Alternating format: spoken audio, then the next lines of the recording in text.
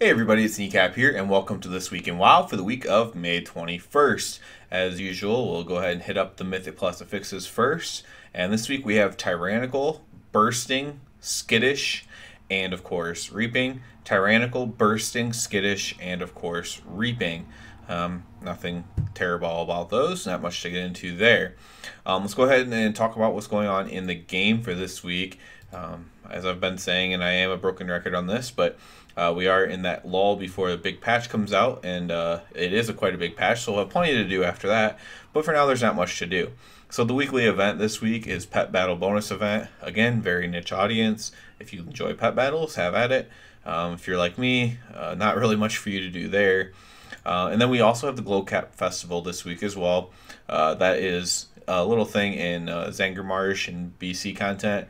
And I did it once. It's nothing special. I'll say what I say about most of these little holidays. If you've never done it before, go do it and experience it. Maybe you'll have a little bit of fun while you do it, maybe not.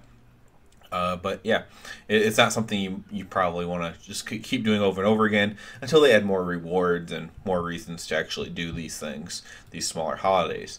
So there's pretty much nothing else really to do this week. So me personally, we finished, we didn't finish, but we got our first kill, our cutting edge on Jaina last week.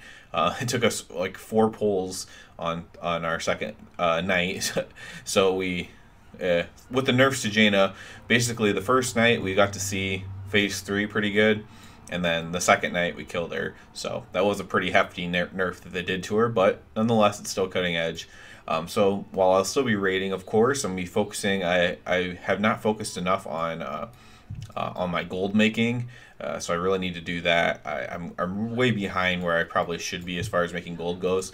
I think if you play the game enough that you should be making a certain amount of gold, not only to pay for repairs, but make sure that any of your characters can have any of the gems, the enchants, the whatever, the gear. You know, any of your characters can have the things that they need that makes you want to be able to play them all, especially when you have 5 or 6, or some people have way more than that, max level characters. So that's something I really need to do better at. I have sitting on a lot of inventory of stuff to sell in the auction house as well, but yeah, no one cares about that.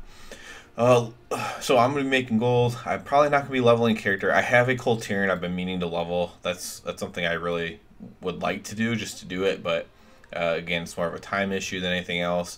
I'm desperately waiting for the new stuff to come out. I wish I had the WoW Classic beta. Did not get that.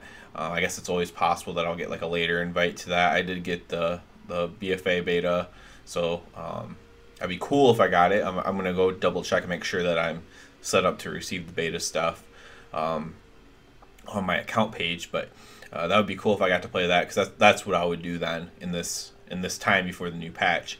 And I'll probably be putting out some videos about Classic as well. I know one for sure I'll be putting out. So while I'm not currently playing it, I do have some thoughts on it. So yeah, not a ton to do this week, not a ton to talk about. Keep watching Classic stuff, keep supporting it in that way. But other than that, please subscribe if any of the videos are helpful or entertaining, whatever the case may be. And everybody have a good one.